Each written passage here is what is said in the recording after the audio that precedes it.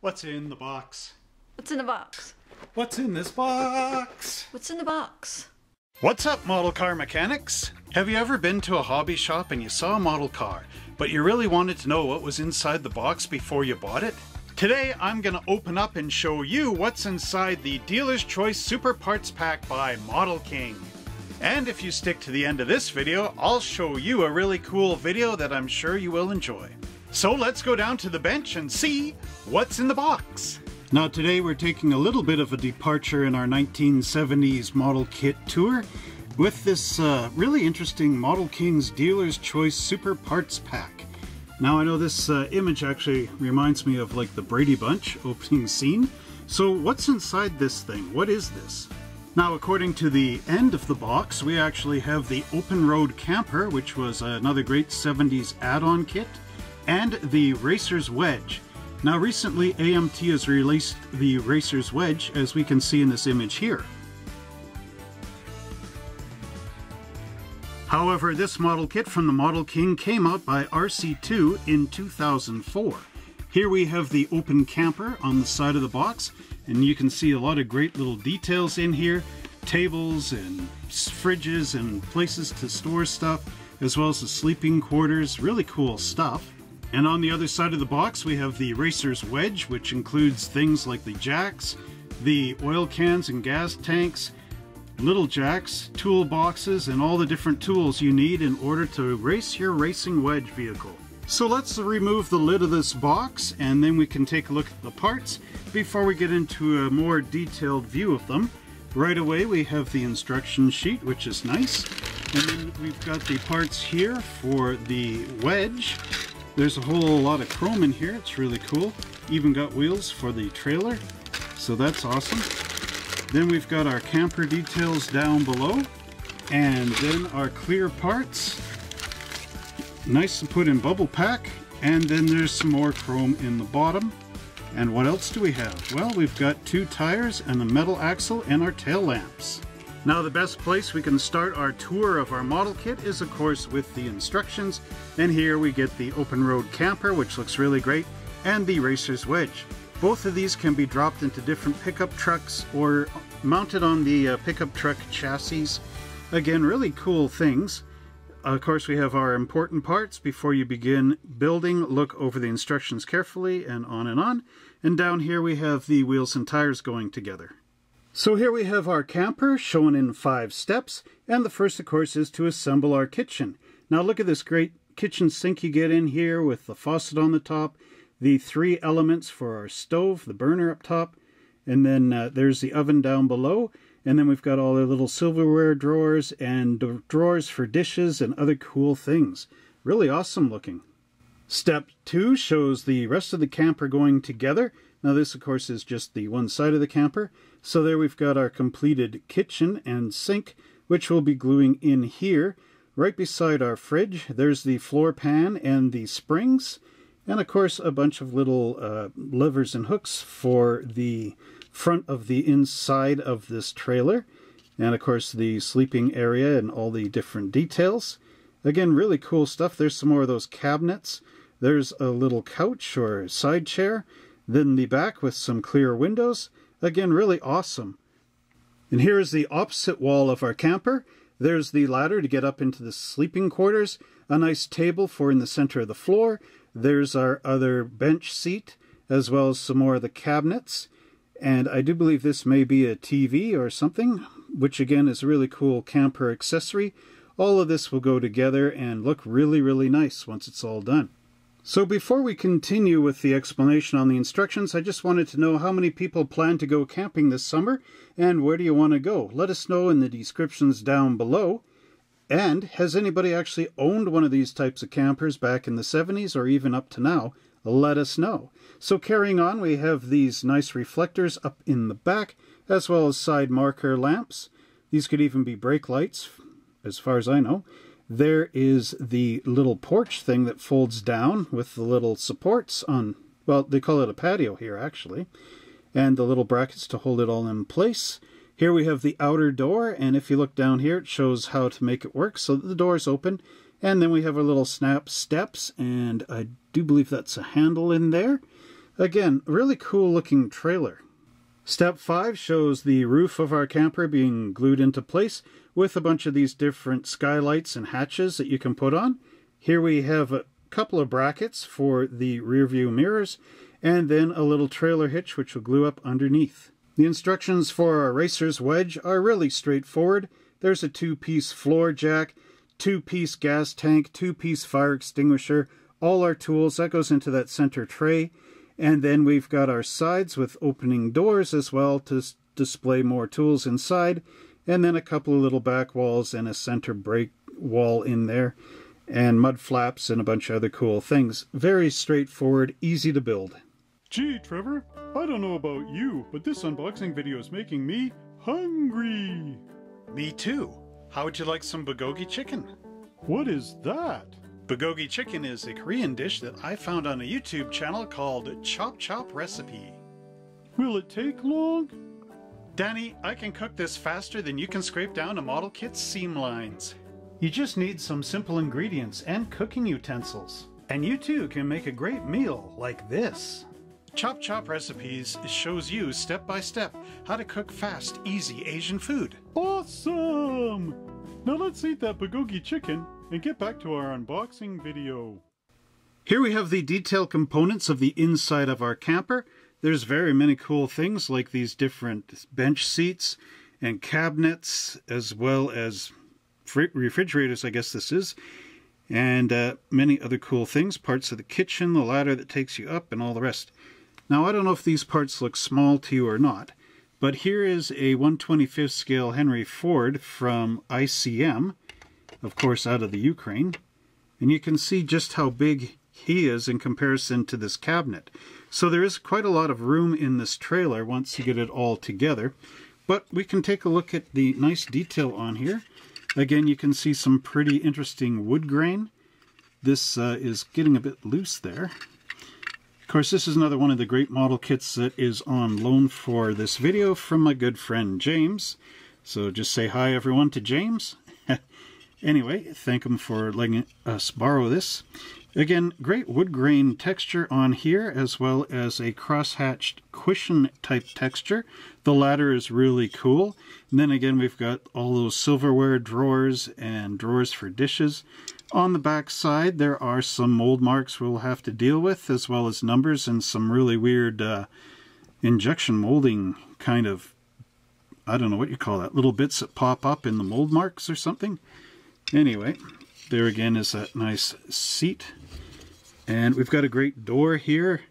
On the back of the door again is wood grain paneling. However, there are mold marks in the middle of it. So you have to use some sort of putty and kind of smear it to make it look like that wood grain. Again, very nicely done. I'm not quite sure the vintage of this camper kit. I'm also not really an expert in campers. But what I can tell you is that I would get this if I could, and hopefully round 2 will re-release this in some form. The next components on our camper are, of course, the floor bed. Nice texture on here, which we'll take a look at in a minute. There's the rear wheels, the back door. We've got a bed here with, again, a nice blanket texture molded in. Then we've got our rear panel. This would be the porch. And then this little filler piece in here that is sitting at this weird angle. So let's just take a look at our floor pan. Again, you can see that nice carpeted texture. It's almost like a reptile skin in there. Underneath, there's some mold marks you can deal with your sandpaper. There's our little wheels. Amazing that these two little wheels can actually hold all the weight of this camper. And then they've got a little area for that big cabinet, as well as a step back here. So that's pretty cool. Looking at the back, again, excellent texture. I do believe it's going this way. So there's the step plate with the actual like checkerboard on there. Or diamond plate, I guess it's diamond plate.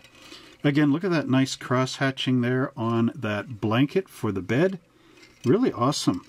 You could really paint that up nicely with a dry brushing technique. Then we've got the patio. Now, there are the mold marks on there, so they'll have to be dealt with. But, you know, you could always glue a piece of felt or something over the top of that, or like a rubber matting. There are some mold marks on the back of the inside of that door. But again, overall, I would say these parts are really cool for what you get. Here we have the sides of the camper, and there's some really excellent detail here in these little louvered vents for our air conditioning unit, as well as this box here off the side for our power. I'm not really sure if that's quite correct. You guys, if you had one of these campers, let me know in the comments down below what door and what panel is what. Here we have that side door. So just to compare this with our Henry Ford, you can see that he would have to actually crouch down a bit to get into that door. But I do believe Henry Ford is quite a tall man. So here's a regular average height guy, I do believe. And like you can see here, he'd only have to crouch a little bit to get in that doorway. But it gives you a great idea of just the size of this thing. There's our hitch for towing, as well as the springs and one of the side mirrors that came off, and one of the areas for, I do believe this would be the axle, or that door that drops down in the back. So I'm just going to move this out of the way and we can take a look at our camper sides. Maybe one will suffice, I don't know. So look at that nice texturing on there. And if we turn it over, you can see right around the window is another texture. And up here is a texture, but it's smooth here and here. I do believe that that will all be covered with those big tall cabinets and the kitchen sink and all the rest. Here's the other side, and much the same again. Texture around the windows. Wood grain I can see. I don't know if you can see that too well, but that's the wood grain texture. So you can paint this up in a lot of really cool colors. Really a classic for that era, and really amazing. Now the springs on here again have the leaf molded into it, and looks excellent. Here we have the back wall for our trailer and the upper sleeping area with the windows in place. There's some more of the little drawers and the back end or back door, as well as this cabinet. And here's our roof. If we turn the roof over, you can see the dome lights inside, as well as the ribs and more of that wood grain texturing. And turning this over, there is some texture back here and a lot of little sink marks. Here we have the chrome components for the camper. Now I'm holding it here because there's some pegs underneath. But anyway, there's the rear wheels.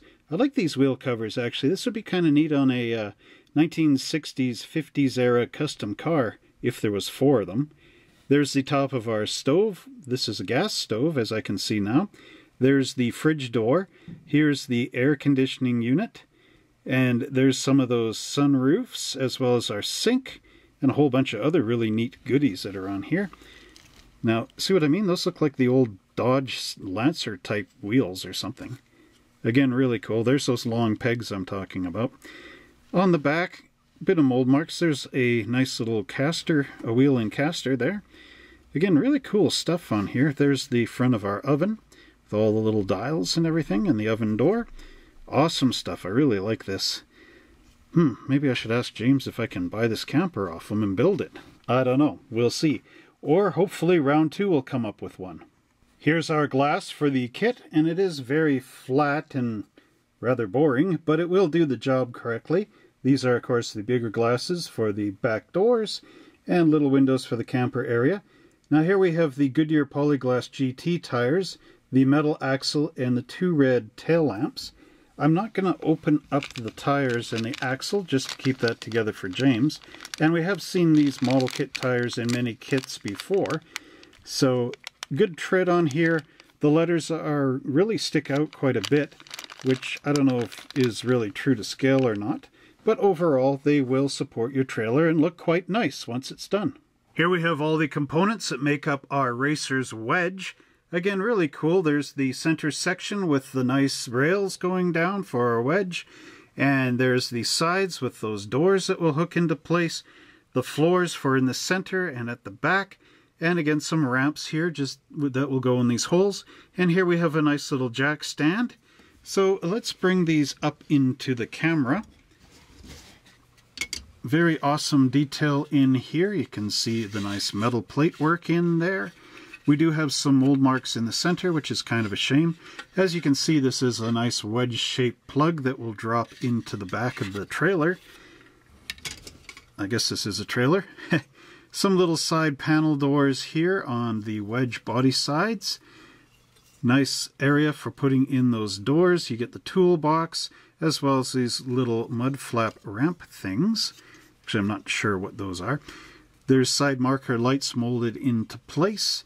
Excellent detail work. Mold marks along the back. You might want to sandpaper up there and there just to straighten them up. The two-piece toolbox looks really nice. And then we've got our back panels. These go up in behind the wheels. And they have a nice little rubbery type texture onto them. There's our hinges for our doors, just like the real thing. And a trailer pin. Then on the back we've got some mold marks that we'll have to get rid of.